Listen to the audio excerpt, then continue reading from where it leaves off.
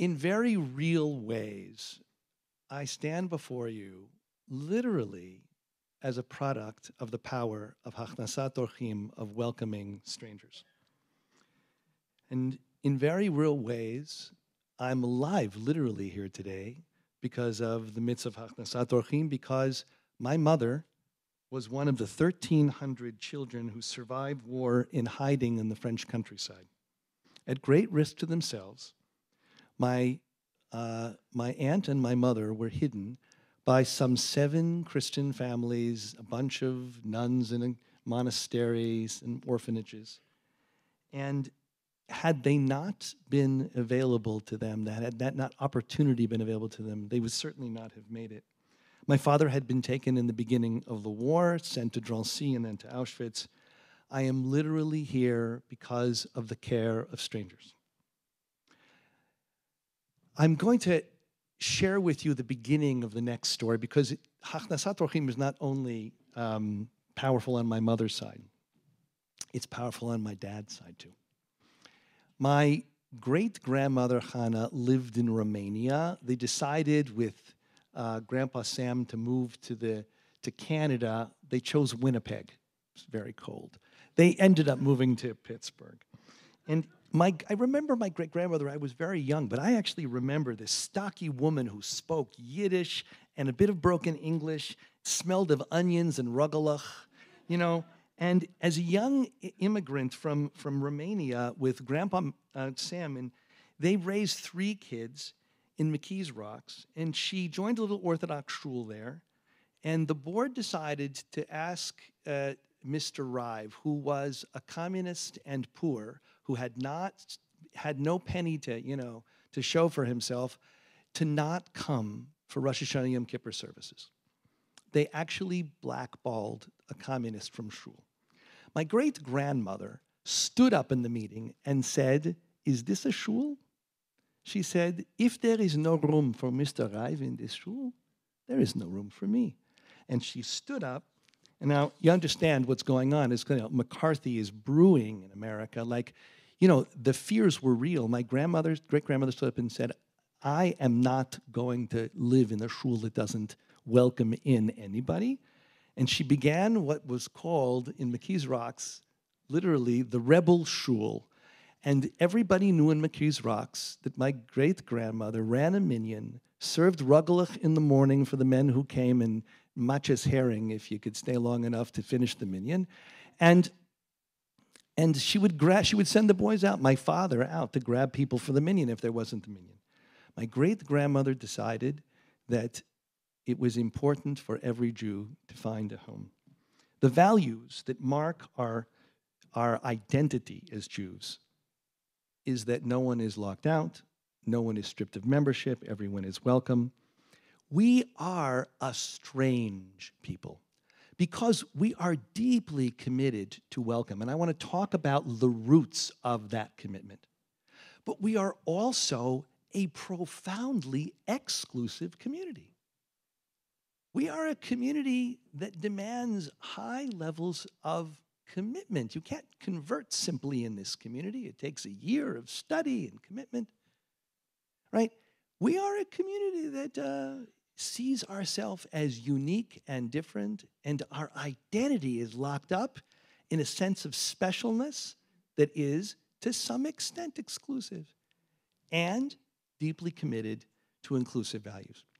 What I want to speak about tonight is not the duty to welcome, but the complexity and challenge and difficulty, and despite it, the necessity of welcome. I actually want to complicate what it means to be a welcoming community and to deepen the commitment to do it despite how painful and difficult it can be. So I want to start with the DNA of the mitzvah of Hachnassat Orchim. The commandment of welcoming the stranger emerges directly out of biblical texts. It is in the DNA of the Jewish people because it's about Abraham and Sarah. They are our mother and our father. And the story goes like this. 3 hungry, tired travelers are accosted by an old man. He runs out to go get them, limping toward them. He's just had a circumcision that he performed on himself. He beseeches them to come back with him, have some nourishment, and then prepares, sends them on their way. And the Lord appeared to him in the plains of Mamre. And he sat at the tent of the door at the heat of the day. And he lifted up his eyes and looked, and lo, 3 men stood by him, and he saw them, and he ran to greet them from the tent door, and bowed himself low to the ground. My Lord, if now I have found favor in your sight, please do not leave your servant. And they stayed and came into the house. That story is the beginning of the kind of frame of reference that claims that it's fundamentally Jewish, fundamentally central to the covenantal identity, to be the kind of person who runs out and welcomes in guests. Okay. The rabbis have a choice when they read this. This story of welcome could be read quite simply. It is read in a really interesting and actually kind of somewhat non-intuitive fashion. When it says, and the Lord appeared to him in the plains of Mamre, what is it talking about? Is that a description of an independent revelation? Or is it the 3 angels that come? In other words, those 3 men that come, they end up being angels. They're going to tell him about Sarah's going to give birth to a child, right? So the rabbis read it this way. The Lord appeared to him not in the form of 3 angels. That's the ordinary, reasonable way to read. No, the Lord came to visit him because he was sick and not feeling well. Abraham had among the first revelatory powers of visually having some contact with God. Now, at just that moment, he sees 3 strangers out of the corner of his eye. So here's what the rabbis do with this story. Rav Judah says in the name of Rav, hospitality to wayfarers is greater than welcoming the presence of the Shekhinah, that's the presence of God. For it is written, my Lord, if I have found favor in thy sight, don't pass away. Now, I'm going to translate this very quickly for you, but here's what they're saying. Abraham is in this experience and sees out of the corner of his eye 3 needy travelers, and he says to God, you know what, Lord, I know this is incredible, but I'm sorry, but I got to go take care of something. Don't go.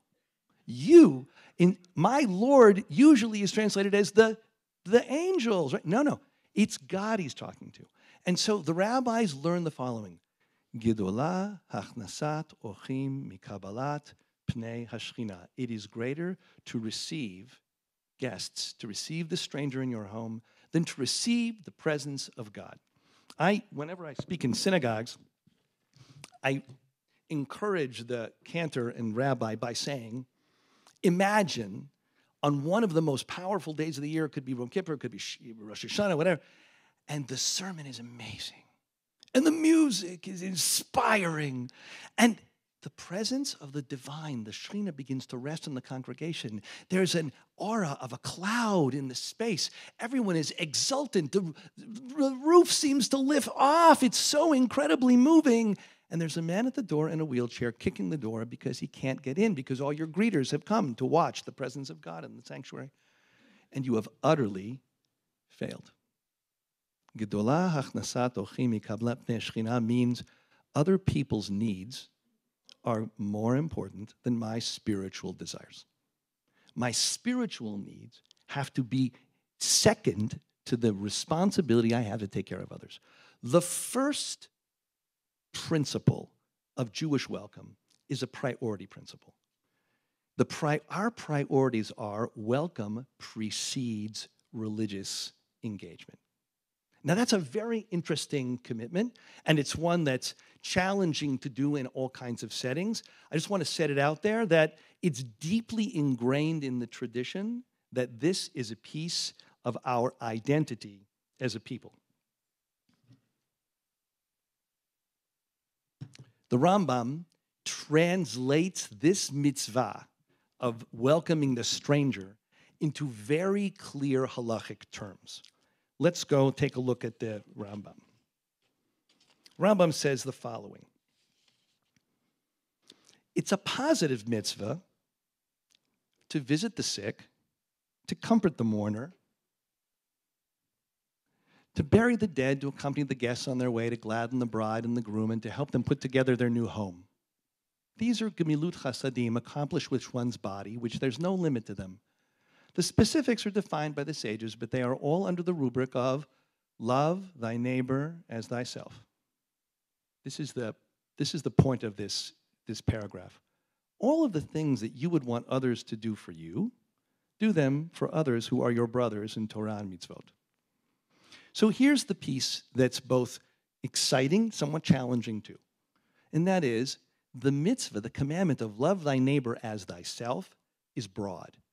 All of the specific obligations of visiting the sick and comforting the mourners and burying the dead, all of them are expressions of just loving your neighbor as yourself. And what is loving your neighbor as yourself? What do you need? Do it for others. Our obligation to others emerges out of an understanding of what it is that we need.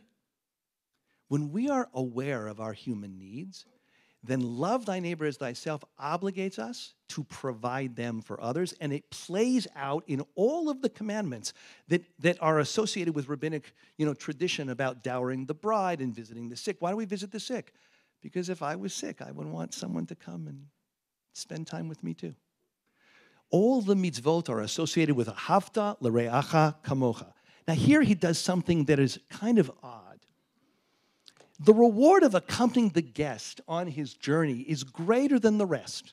This is the law of Abraham, our father, established, and it is the way of kindness that he practiced to feed travelers and give them drink and accompany them on their journey. Greater is receiving guests than receiving the presence of the Shekhinah. As it says, he looked up and behold, there were 3 men. Now, before we get into the last line, the Rambam rarely quotes Midrash. He's a halachist in this book. This is the Yad HaChazakah, it's his law book. Why does the Rambam quote the Midrash of greater is receiving guests than Abraham looked up and the angels were there, and it's actually, he said, no, God, wait, I'm going to go get the angels. I'm going to go get the men and bring them in. The reason is that this mitzvah, this fulfillment of love thy neighbor as thyself, is somehow more profound than the rest. And why is that so? Why should it be that better, more powerful than burying the dead or dowering the bride is welcoming in the stranger? What's the reason for that? I think the reason for that is that it's inside the identity of the children of Abraham and Sarah.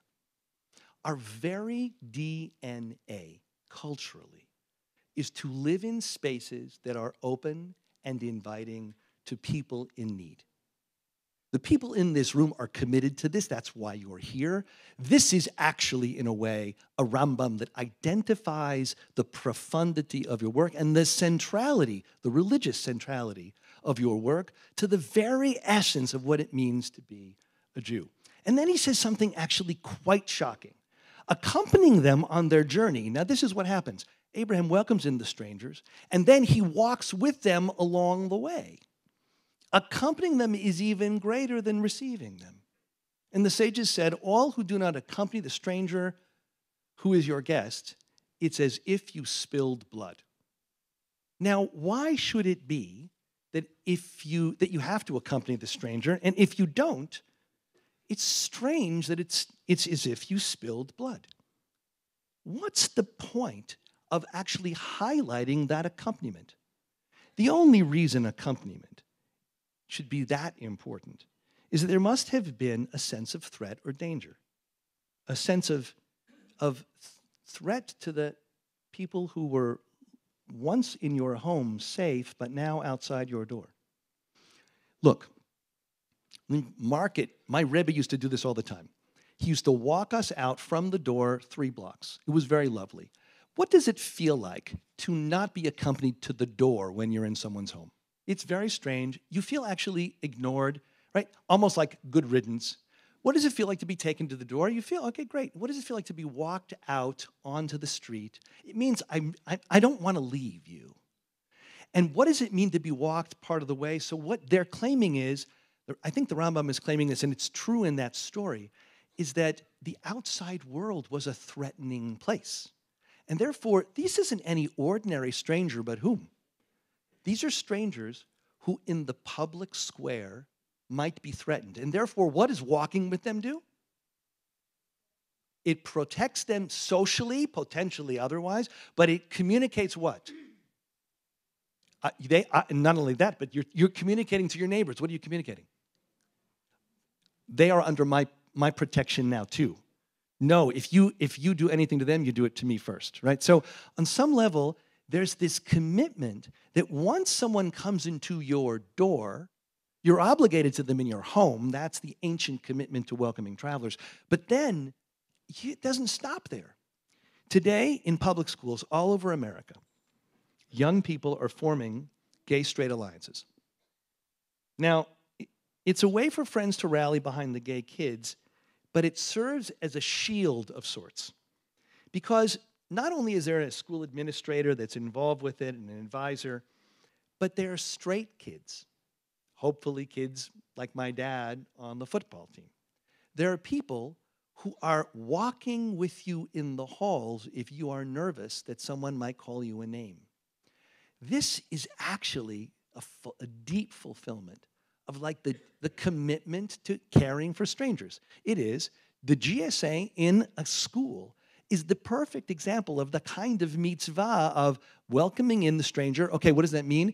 Give us a space that's quiet in the room to be able to be safe. But then don't let us at the door walk into the public space, right? It is also about the political and social activism that you can be proud of, but that is needed, no doubt, more, that matters. It matters that people speak out. It matters that there's public expression of our desire for equality and freedom and fairness. Right? This is not only mitzvot that we do in our homes and in our communities, but this is an expression of the larger political responsibilities we bear.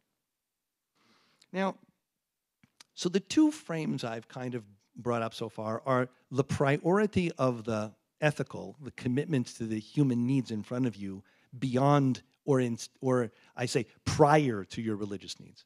And the second is the obligation actually doesn't end at the door, but it requires us to create public spaces that are also safer, right?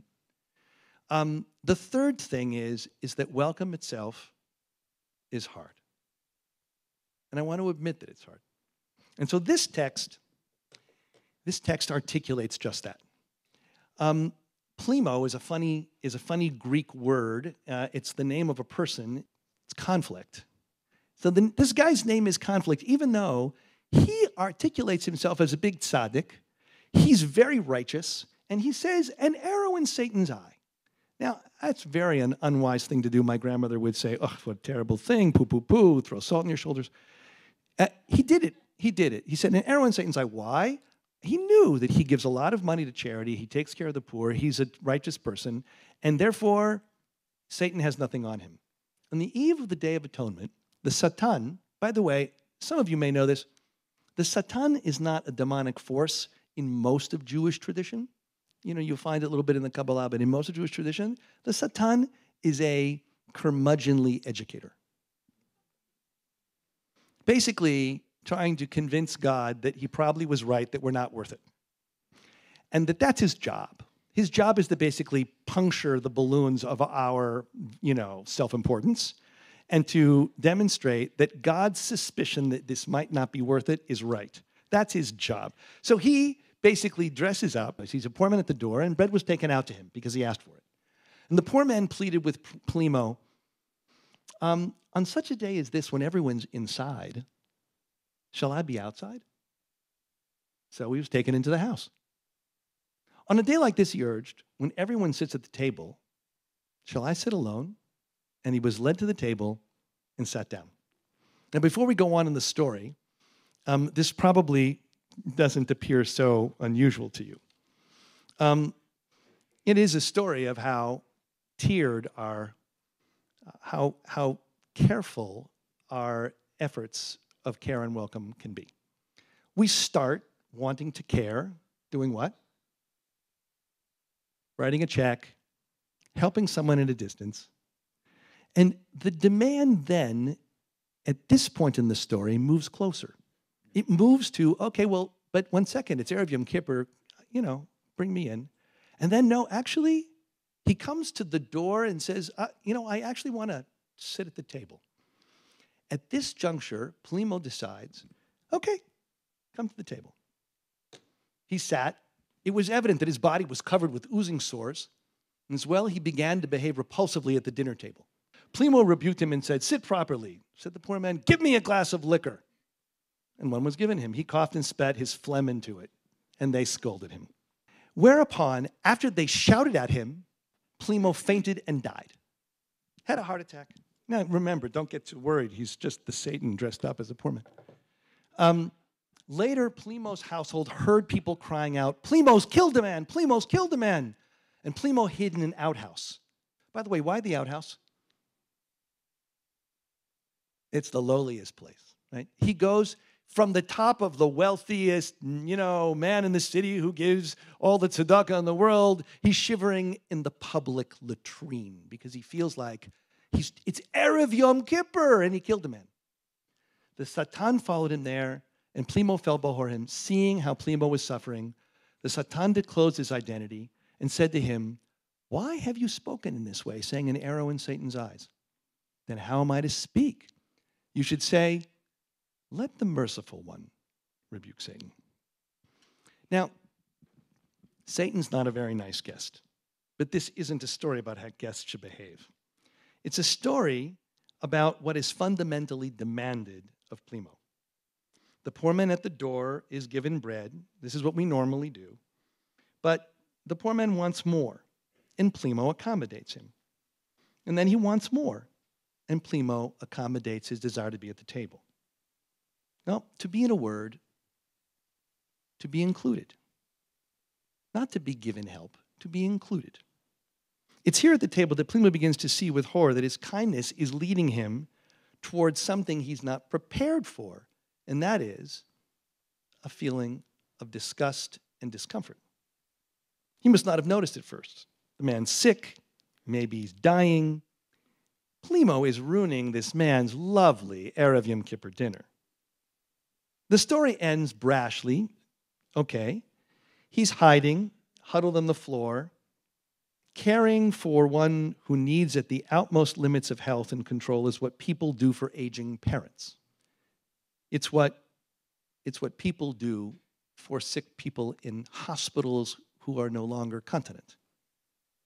It's what we do when we have a Seder and we know it will be ruined by Uncle Irving, who is annoying.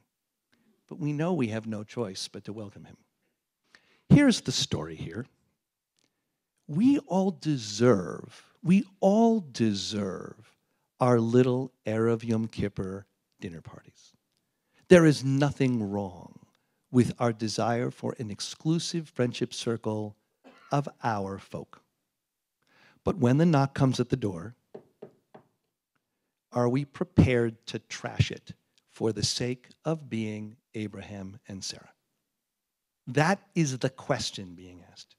Are we prepared to lose the sweetness and comfort of being down our folks for the challenge of responding to the demands of a person in front of us that will wreck it, but they need us? That, for me, is the beginning of the challenge of question of welcome. Because what welcome really does is it challenges group identity and makes us uncomfortable in places where we felt comfort. It's what happens when the guys are playing, basketball. And this happened to me in high school when I was a kid, and some girl who's really good at basketball starts playing and messes up the feeling of the game. It doesn't feel the same way. It's when the teenagers have to deal with the kid who's awkward, and letting him or her into the group will mess up the comfort and sense of real warmth. And that is the mitzvah of Hachnassat Orchim, is to be willing to trash the sweetness and joy of the little communities of familiarity we love for the sake of something bigger. This is really hard work because, once again, you deserve your your seders to be sweet, lovely experiences. But the really deeper question is, who are we as a people? And that is what Plimo is shivering about in the outhouse. Who am I? That my Erev Yom Kippur was, my beautiful, sweet, lovely dinner was more important to me than Hachnassat Orchim. This is the text I use when I teach your teens. There was once a man whose wife died and left him with an infant to suckle. He could not afford to pay a wet nurse. A miracle occurred and he grew breasts like the breasts of a woman, and he nursed his child. Rav Yosef said, "Come and see how great this man is, that such a miracle was performed for him."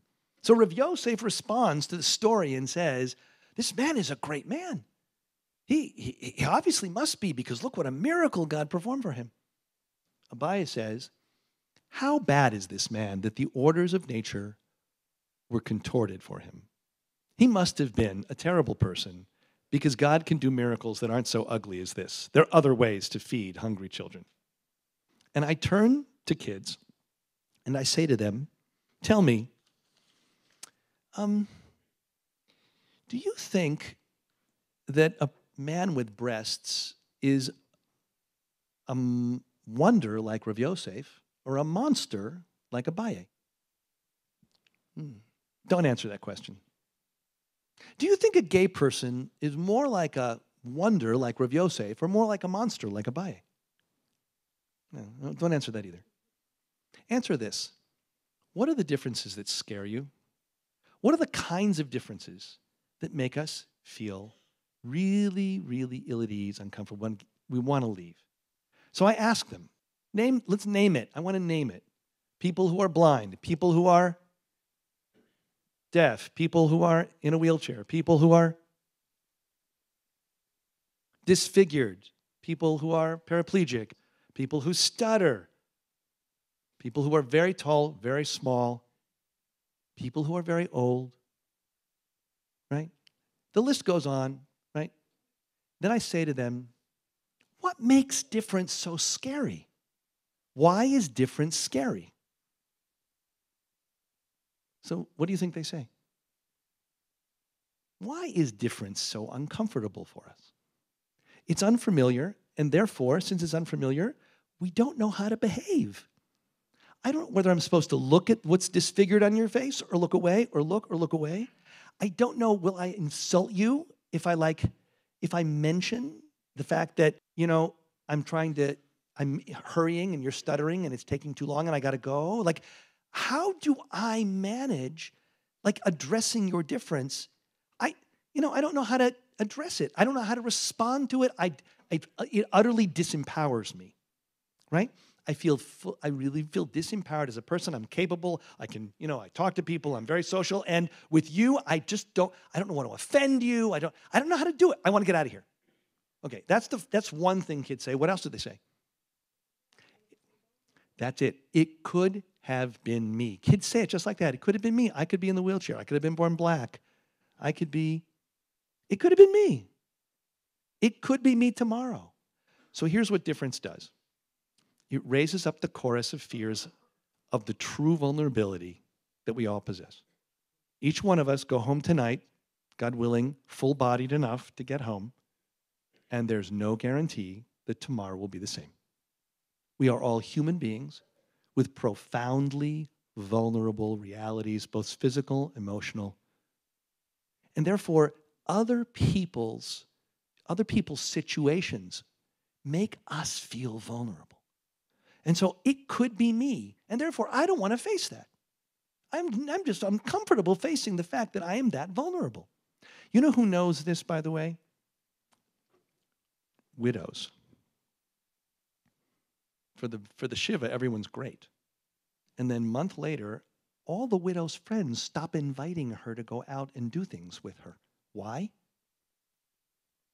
Because she represents the potential of losing a spouse.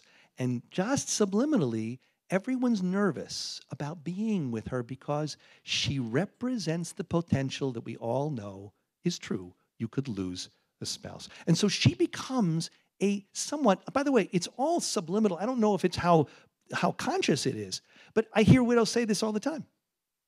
In other words, I just want to put on the table that the big sign in front of the synagogue that says we are welcoming is like such truly hard work, because we actually have to struggle with disempowerment and vulnerability deeply. Now, I ask kids, how do you change a monster into a wonder? It's all about breaking through fear and vulnerability and disempowerment. And boy, do our kids need this. The truth is, we need it. The truth is, we need it. The mitzvah of Hachnassat Orchim is actually deeply difficult because it does threaten our sense of kind of calm stability, normalcy.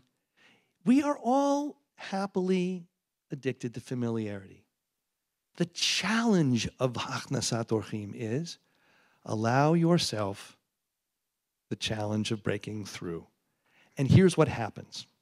Not only do you become Abraham and Sarah welcoming indifference, but you become Abraham and Sarah welcoming indifference in ways that are not just good Jewish behaviors, but are actually pleasurable and rich and exciting and thrilling. You become actually excited by the difference that in the beginning scared you. Excited because you get perspectives you never thought of before, because that difference shines new light into your world. So I want to kind of finish with just a little bit of the larger picture of this in regard to the work that I do. This picture of Abraham and Sarah's tent, open on all four sides and welcome to strangers, is exactly the polar opposite of what was going on in the city of Sodom. And that is why these two polar opposites are right after each other. The story of Sodom is right afterwards. Sodom, according to the rabbis, is a closed city with all closed doors. You couldn't get in it except if you were wealthy. It's like a Floridian gated community, to tell you the truth. And according to the rabbis, they had such wealth they didn't want to share with the poor travelers. So they said no one's allowed to come in who's poor because we don't want them to see what we have and want it, and we have to share it. In other words, in Sodom, your need is my loss. How many people do you get? By the way, this is part of the debate in America on what? On immigration. Your need is my loss. And what does this principle say? Your need is my opportunity. Your need is my opportunity to care and grow.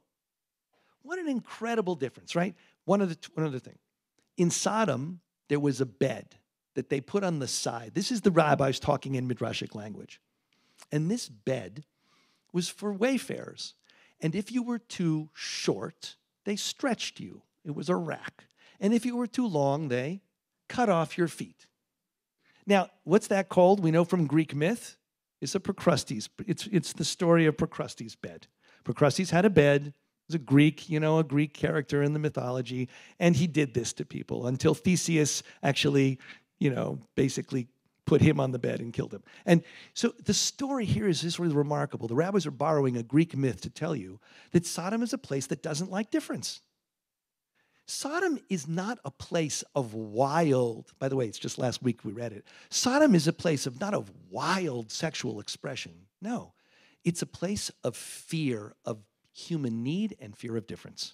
So much fear that they are willing to act violently against Lot, who's welcoming strangers into his home, violating the ethic of Sodom.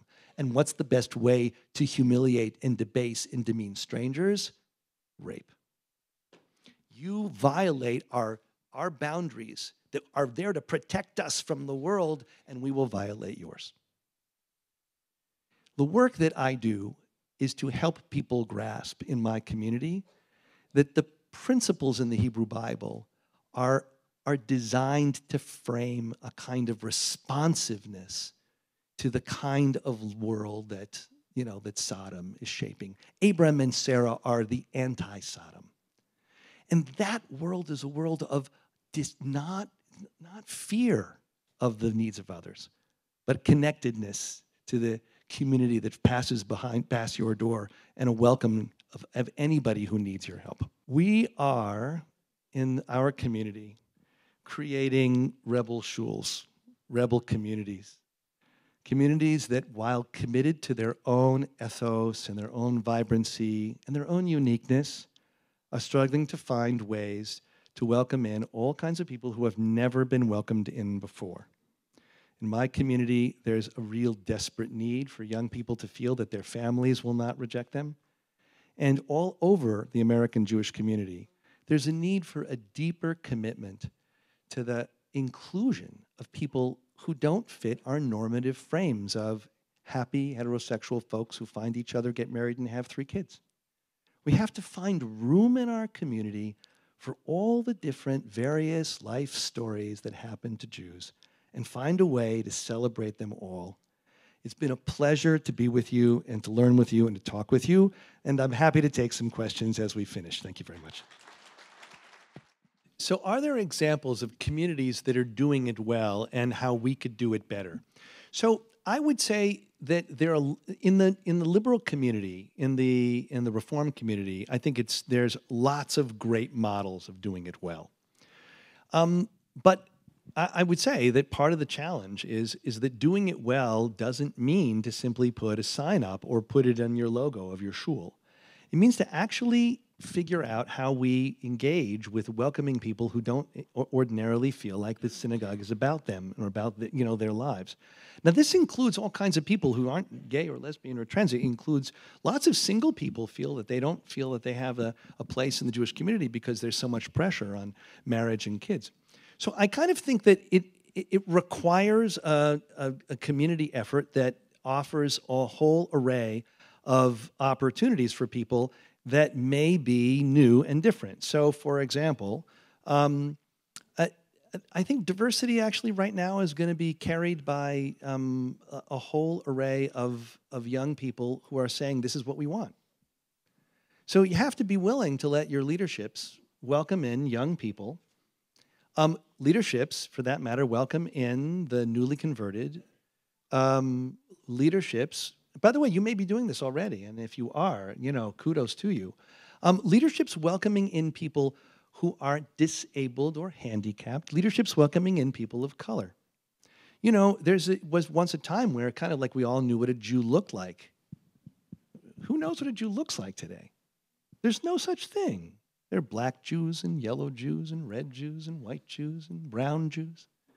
So our broadening of expectation, and by the way, it's an educational theme too. It's like it's about, maybe in a kind of deeper way. What we all perhaps need to do is to break out of the white Ashkenazi head we've got. Some people may not be white or Ashkenazi in the room, but most of us in the leadership positions are white Ashkenazim. We see ourselves that way. The question is, if we are actually committed to welcome, what does it mean to actually seek out non-white, non-Ashkenazi Jews to actually be part of our world too? So it's that. In other words, it's breaking beyond, like, in a way, it's expecting difference that isn't quite yet appeared to come make room for them even before they have. There's more to say, but I'd rather take more questions. I want to actually invite you to explore one thing that I don't think that is very common. I think that one thing that can be really done in a community like this is to really mobilize the non-Jewish community that's working on difference and inclusion and figure out how you can learn from them. There's a lot being done in the larger community. The best example I gave is how the school systems all over the place are creating GSAs all over the country. I think that there's wisdom out there about how to manage this that we haven't brought in from the larger non-Jewish community, and moreover from organizations that are national that are working on these issues, like the AJWS and Jews for Justice and other similar organizations. YU had a panel about 5 years ago at this point of 3 gay grads and one undergrad. It was revolutionary. They set up chairs and announced it. There were 150 chairs in the room and 800 people showed up. And they had to turn away nearly 200.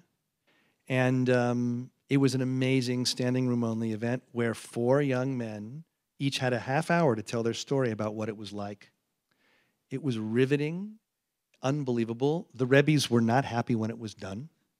They were unhappy, but it was actually quite a successful affair. What we're seeing now is this, is that your children or grandchildren are already beyond this problem, most of them. They are already not concerned about whether someone's gay, straight. The trans community is still struggling because it's still extremely difficult for a kid. And we had a kid in a community that in the Midwest, kid is 13 years old, well 12, says to the mother, Ima, and this is in a religious family, I don't want a bar mitzvah, I want a bat mitzvah. My name isn't X, it's Y.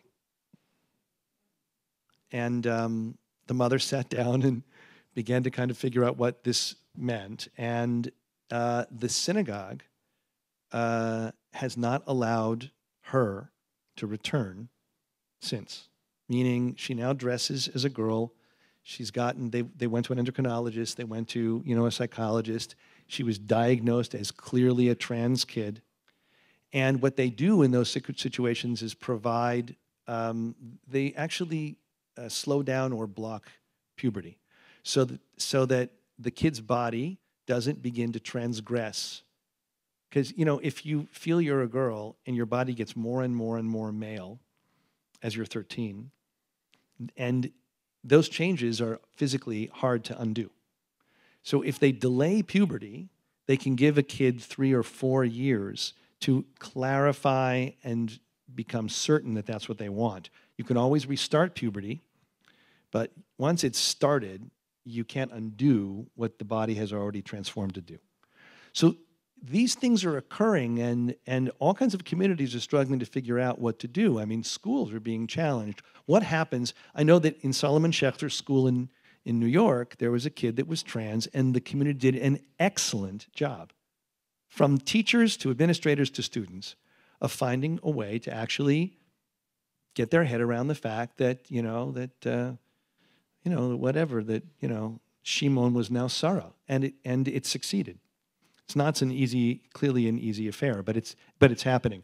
That process, by the way, let me just say, I run an organization called Eshel, and I had 20 rabbis on the phone talking about transgender people. I had 2 transgender Orthodox Jews talking. I run an organization. We have maybe 15 transgender people come every year to this organization's national retreat.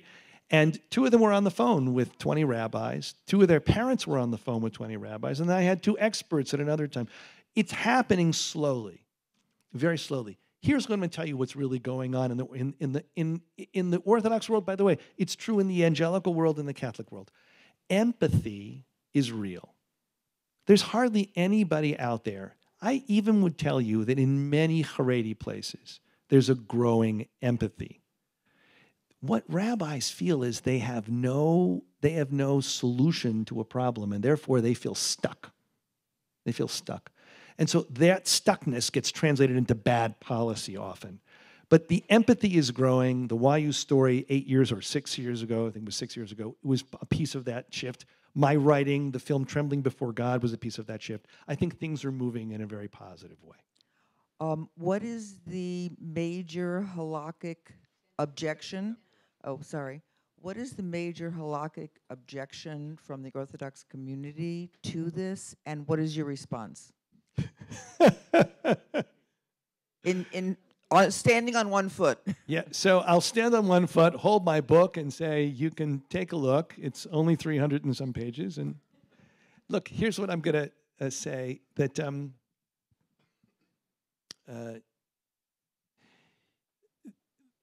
what I just shared with you about Sodom is actually, I think, a significant piece of the story. I think the prohibition in Leviticus is really about violence. It's about rape and violence, maybe about idolatry, but it's not about the love between 2 people who are mutual, and it's just not, it can't be about that. Now, I think I've got evidence to demonstrate that that's a fair reading, but that's, you can judge for yourself when you read the book.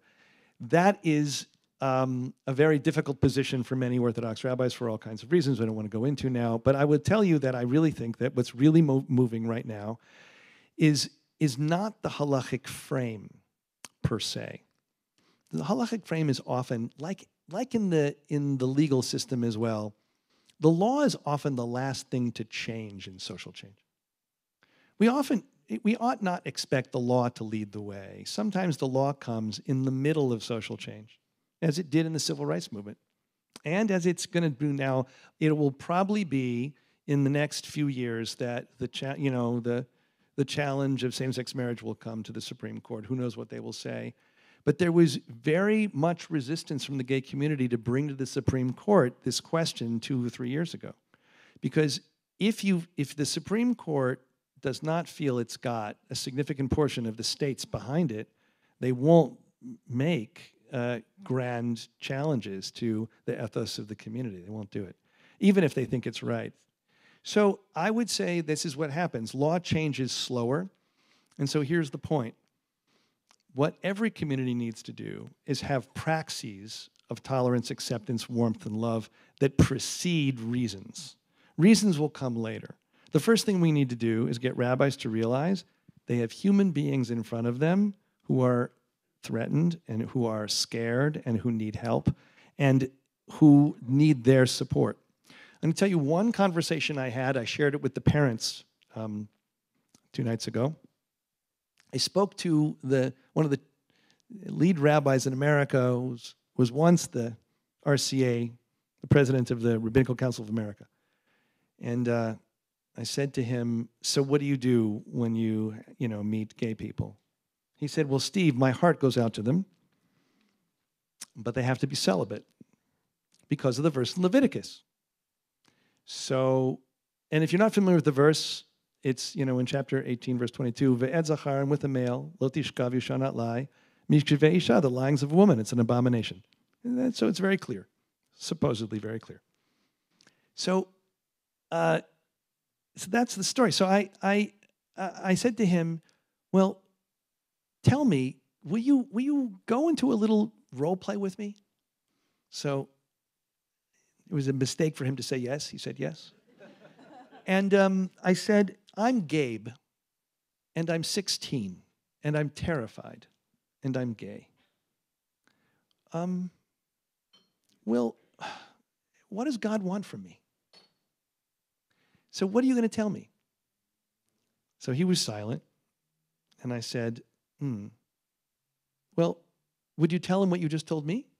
That you will never be touched, you'll never be loved, you'll never have intimacy.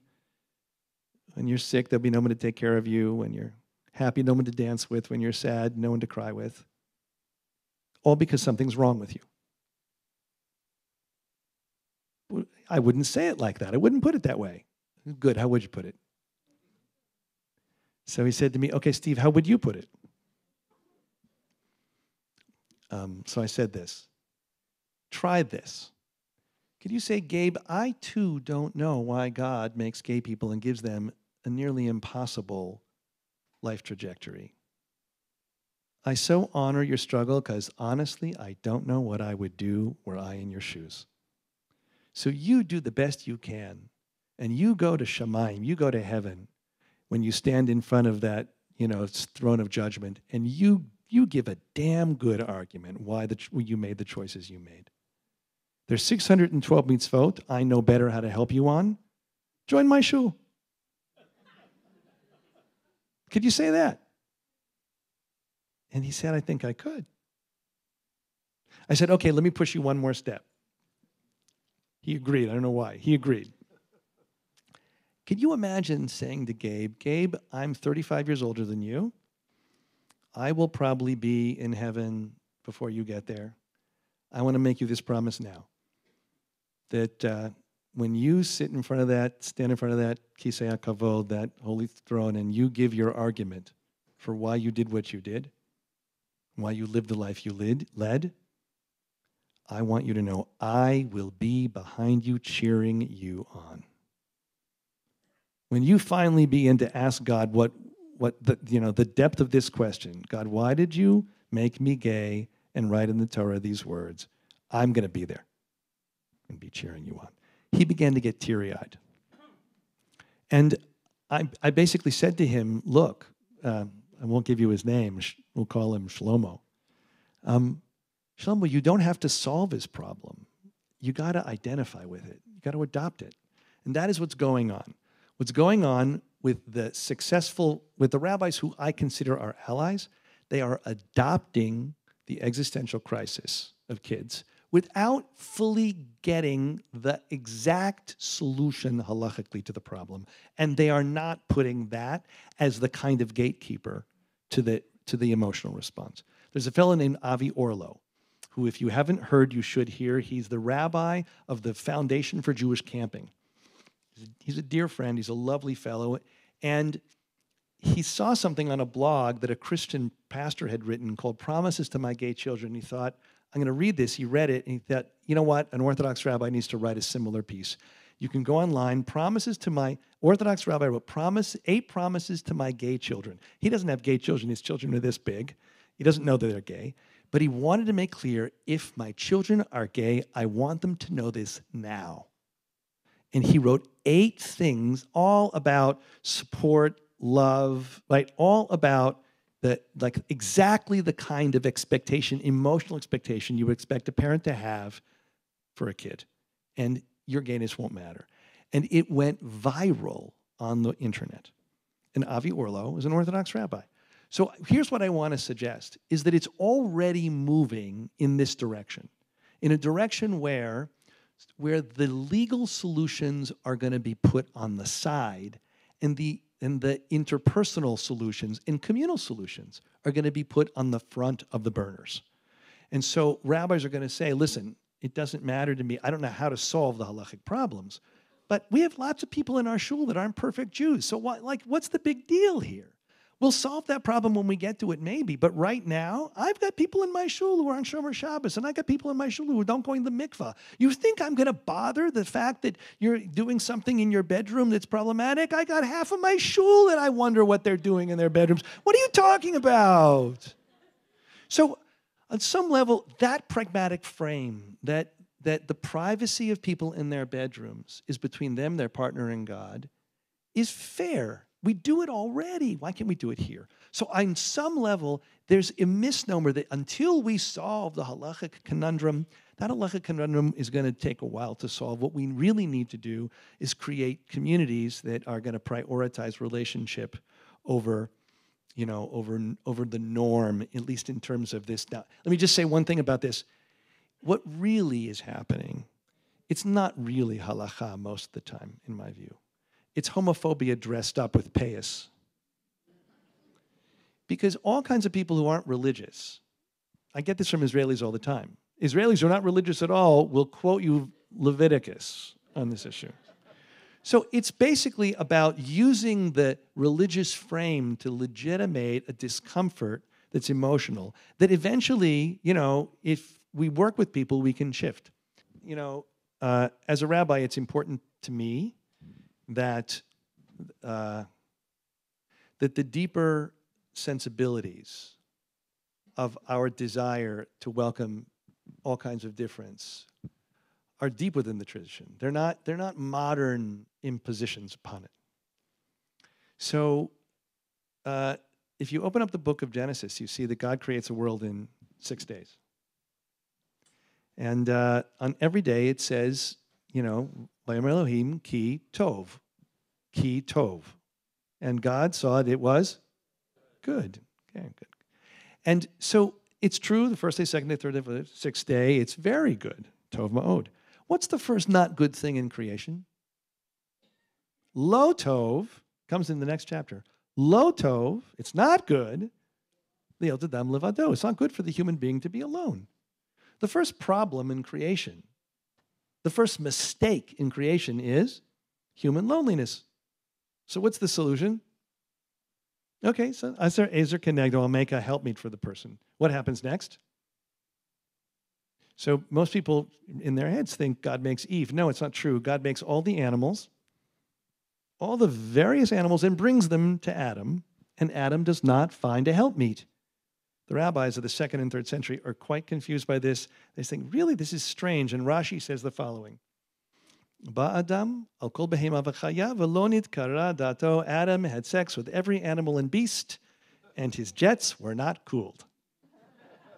The rabbis are imagining that Adam is going out on dates. God's setting Adam up on dates with a rhinoceros and an emu, a camel, who knows what. You can imagine, I have this picture of, God and Adam kind of talking it out, and God keeps suggesting to him dates. Okay, what about a wildebeest? Let's try.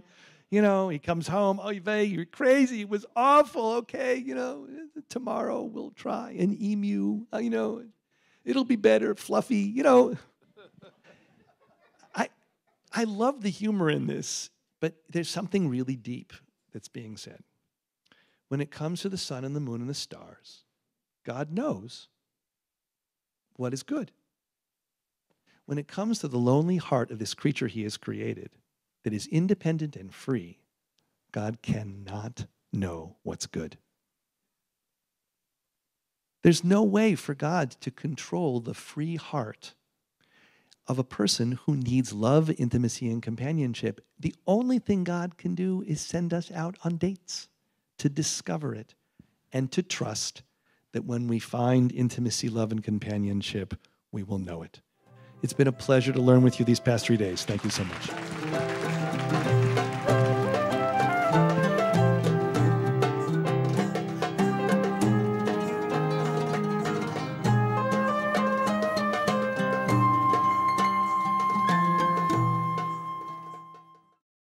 We would be pleased to send a complimentary DVD of this program to anyone who wishes to support JBS, the Jewish Broadcasting Service, with a tax-deductible gift of $36, double chai or more, to the nonprofit organization Jewish Education in Media.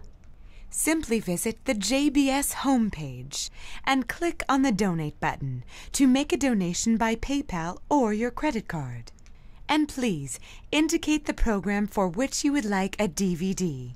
Or you can send your tax-deductible check made out to Jem, Post Office Box 180, Riverdale Station, Bronx, New York 10471. And again, please remember to indicate which program you would like to receive with our compliments. And we thank you for your kind support.